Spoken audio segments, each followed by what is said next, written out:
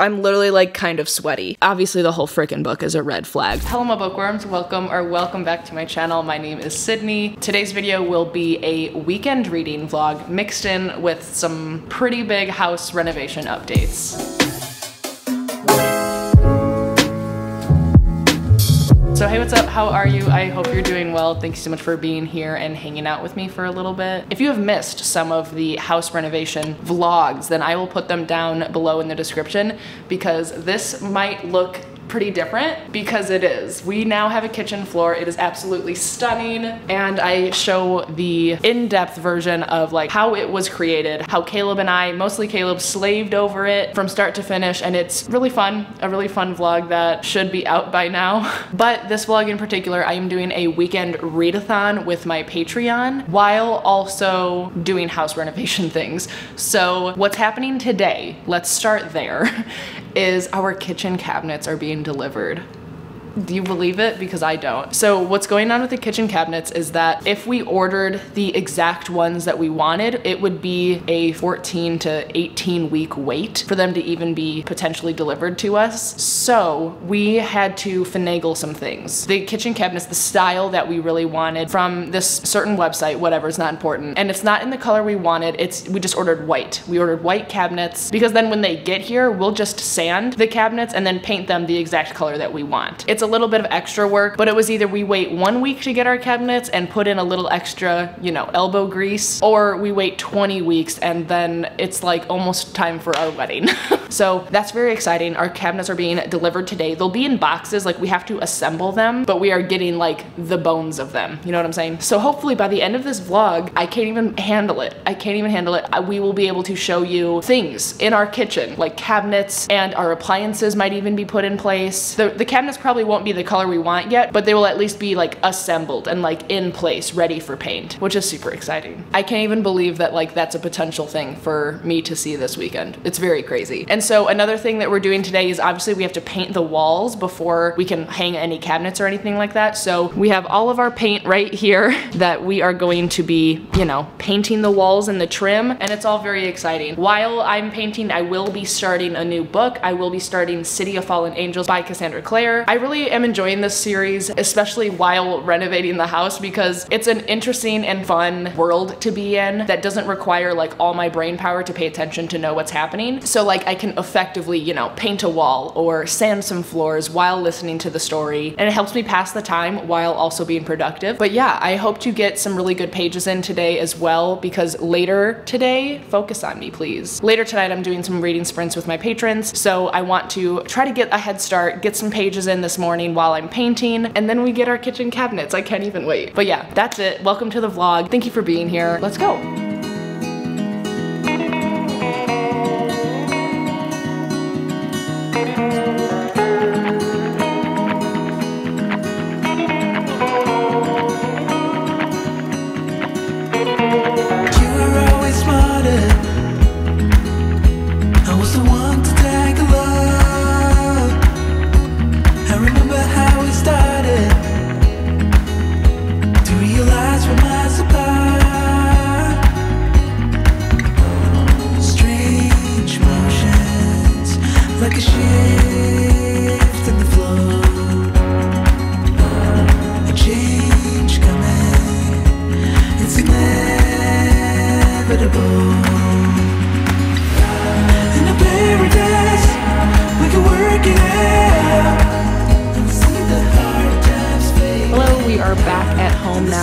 Freshly showered, and sprints are already underway here on the Patreon. I have my nice little desk set up so that I can be cozy on the couch, obviously. Caleb and I ended up having to run to the hardware store to get some staples to put together the cabinets. So all I ended up getting done today was cutting in around the corners and by the ceiling with the paint, you know?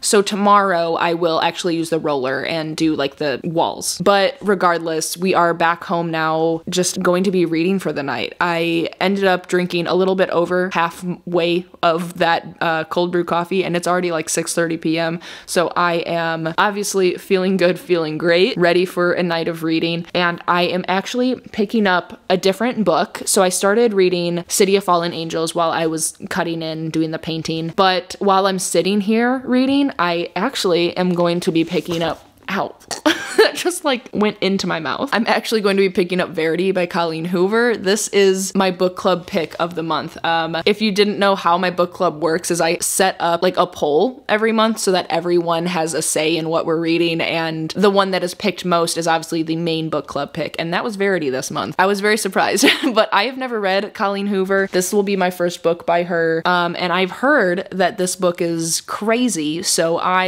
am excited. I literally just started it. I'm on chapter 2, but I just wanted to pop on and say, hey, hi, what's up? The weekend is underway. And oh, I didn't even say, obviously you saw in the B-roll, the cabinets did come and they're all packaged up, and it will require some work, obviously, to put them together. But we already knew this, and we are like super, super happy with the quality. We weren't expecting the wood to actually be like solid wood. We thought that it would be like, you know, like plywood, or I don't know, whatever Caleb said is less good than what we got, but we were expecting it to be of lesser quality. So we're super stoked about how nice the cabinets are, and all of the hinges are soft close, which is like my only requirement. So we're very excited. Today has been kind of slow but successful because we didn't get too much done, but it was still a good day. So we'll take what we can get. We still have 2 more full days of the weekend to get a lot more done. But yeah, I'm just gonna settle back and keep reading. Hello, I have made it to page 234 of Verity. I am for sure finishing it tonight. I only have like 40 minutes left of it on the audiobook, and we're doing our final sprint of the evening. So I will definitely finish it in this sprint, but I just needed to verbally say before I finish this book that it has me in a complete chokehold. This story is so addicting. The way that it goes from like the present day of Lowen trying to learn about Verity's life and finish her series is interesting enough, but the fact that it keeps going to and from the actual manuscript that she's reading, because Lowen finds like an autobiography that Verity has written that she doesn't believe that anyone was ever going to read. So it's like brutally honest. It's really dark. It's really messed up, and it's like a train wreck. It's like I cannot put it down, and it's so good. But I mean, like right now it feels like it's going to be a 5-star read. That's how I'm feeling about it. But it's all going to depend on how it ends. And I'm so nervous about it. I'm literally like kind of sweaty because this book is just making me like on the edge of my seat. It's super creepy, and like I said, it's super dark, but like, I don't know, my annotations are all just like, what the heck is going on? And I'm not ready. I'm not ready to see how this is ending, but like I need to see it like ASAP. So that's what I'm doing. I'm gonna go finish.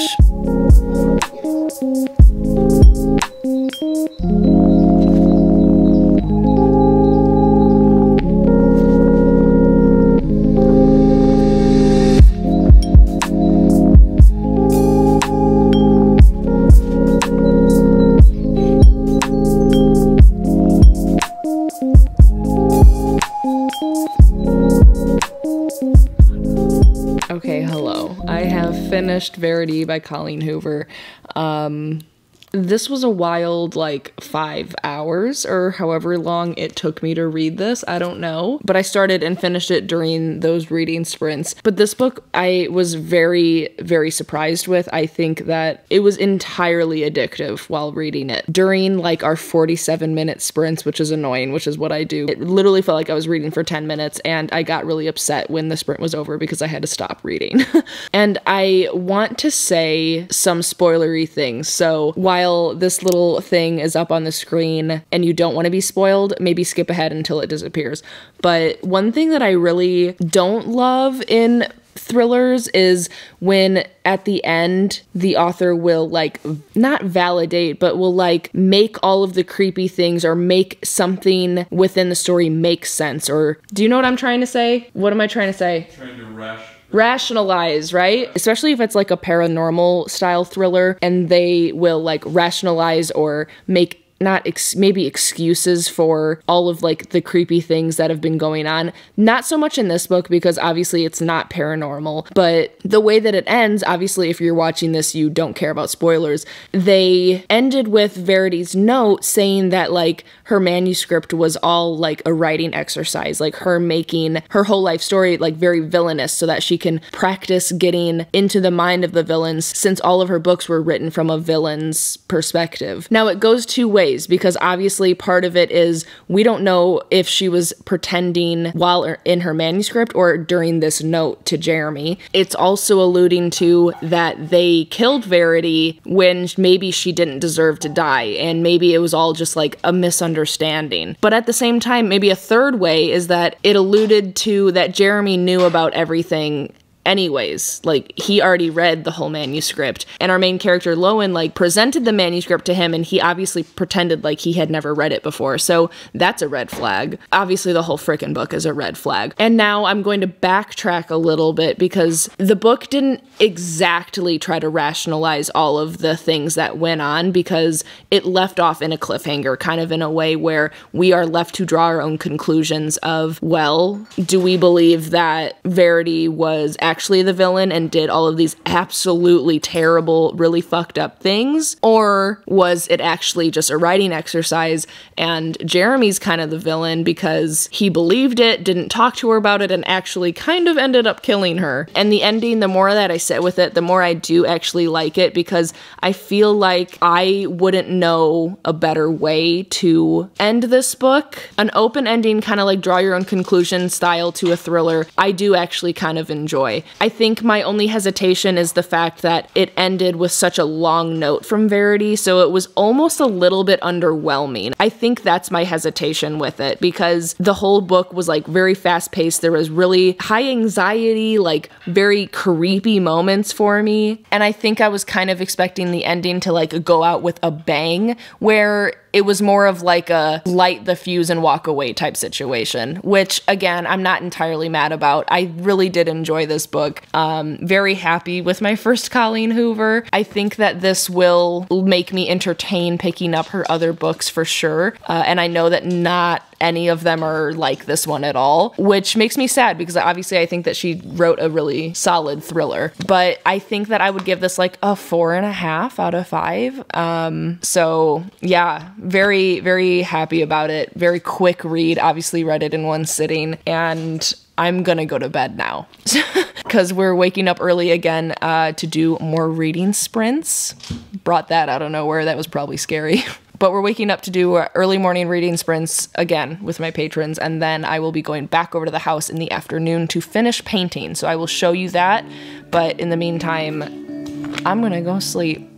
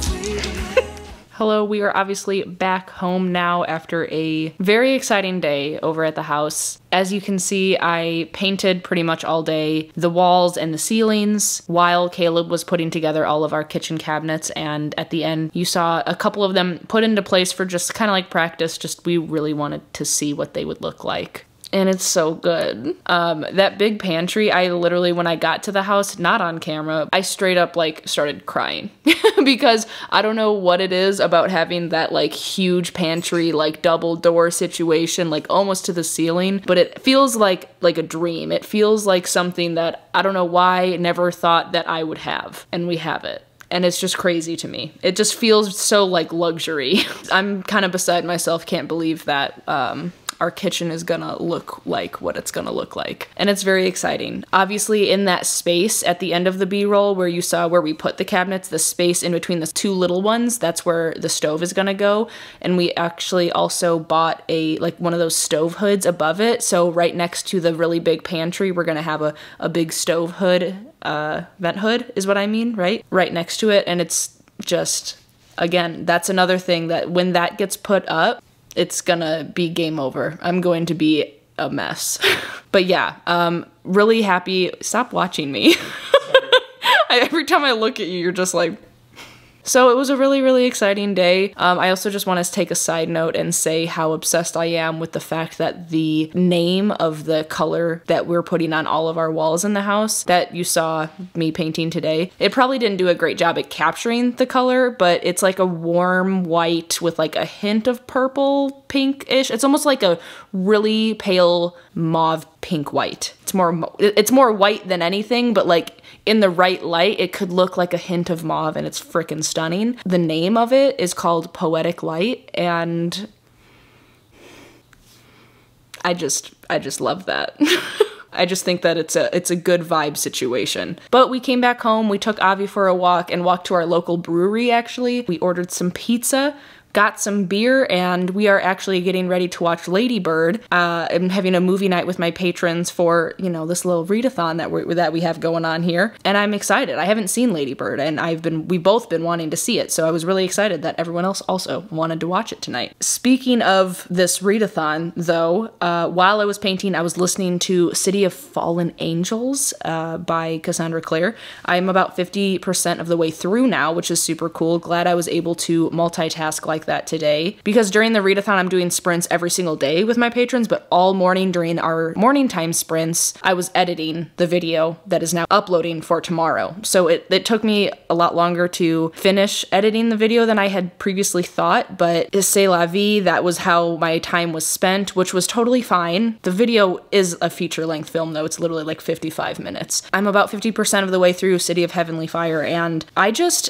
don't like being in the Mortal Instruments world anymore. I don't know, this is really strange because the first 3 books I actually had a really good time with, and then I went to the Infernal Devices and I read Clockwork Angel probably a few weeks ago, and I really, really liked the vibe of that book a little bit more, I think because Clary and Jace just weren't part of the story. And I'm not going to, and I know it's a really old series, but I still don't want to like spoil anything having to do with the Mortal Instruments, but Clary and Jace's relationship just makes me feel gross. I just don't like it, and even though we know what we know now in the 4th book, there's still part of me that just like feels icky. So it's hard for me to root for them, which feels mean, but I also just like, the only thing that is making me hold on to this story is Simon. I love Simon with my whole heart, so I am just excited to see where his character arc goes, and I'm just glad that we have a point of view from him in this book because he's saving it for me. I don't know if I could get through it. Yeah, this book is not going super well, especially for being 50% of the way through. I feel like I should be a little bit more excited about it, but I'm not. But it is a relatively shorter book in this series, so I'm going to keep reading, mostly because I'm reading it for the read-along that Daryan, Casey, and Lisa are doing. Otherwise, I don't know if I would continue right now, but I want to participate in the read-along, so I am reading along.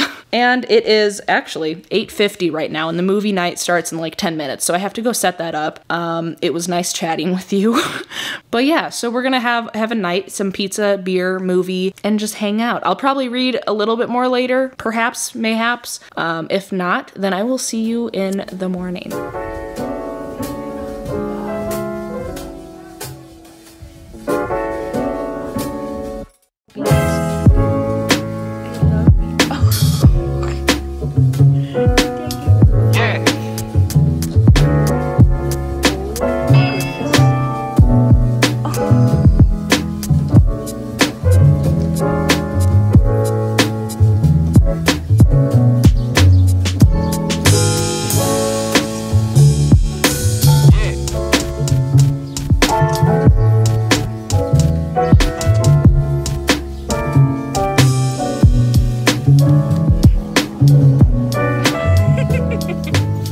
Welcome. It is obviously a new day.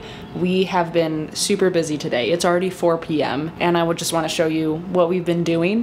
Basically, we set up all of the cabinets where they're going to be. Besides the uppers aren't hung yet, but we set up the kitchen with the appliances of like where the layout is going to be so that we could go back to the hardware store to get like the finishing wood touches to like get rid of the gaps and things. But I can show you the bare bones of the kitchen now. Okay, so we have some plastic hung up here because Caleb was sanding all of the cabinets while I was painting the walls and stuff, so these drapes will be obviously gone.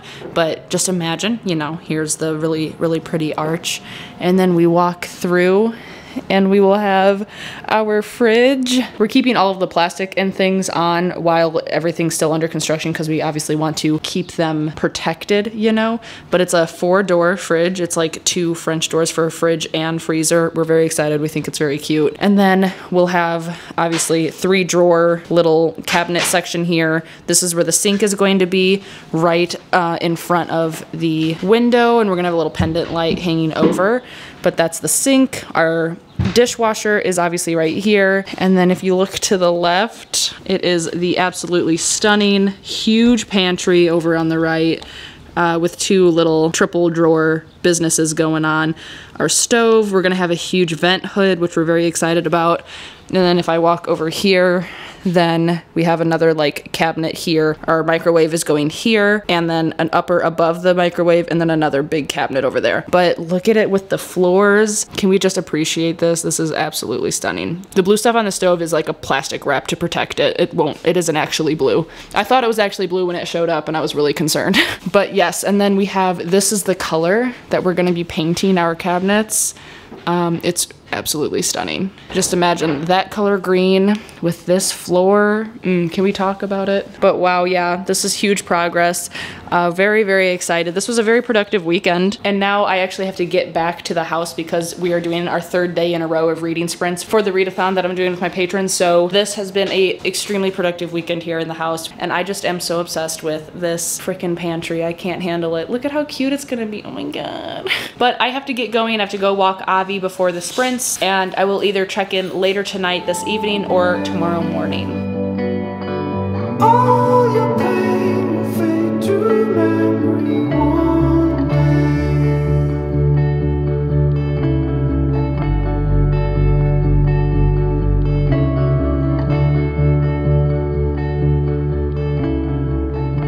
Hi, welcome back. I high-key forgot about this vlog.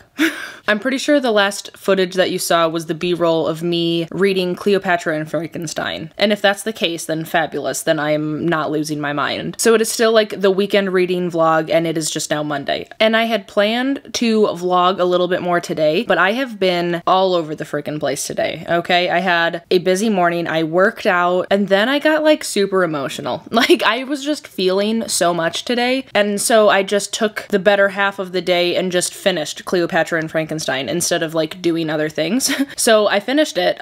Cleopatra and Frankenstein. You guys, if you haven't read it, if you haven't heard of it, I think you should. It was really, really good. The first like 10, 15 pages or so of it was so funny. It was so funny. And I thought that, wow, like if this is the mood of the whole book, this is going to be absolutely phenomenal. And it absolutely was not the mood of the full book, but it was still absolutely phenomenal. The story is about our main characters, Cleo and Frank, and they call each other Cleopatra and Frankenstein. And she's 25 and he's in his mid 40s. They end up falling in love and they get married within like 6 months of knowing each other. And the story is like a character study, basically. It is about their lives together. It is about them as people. It is about their friends' lives. And it was so real.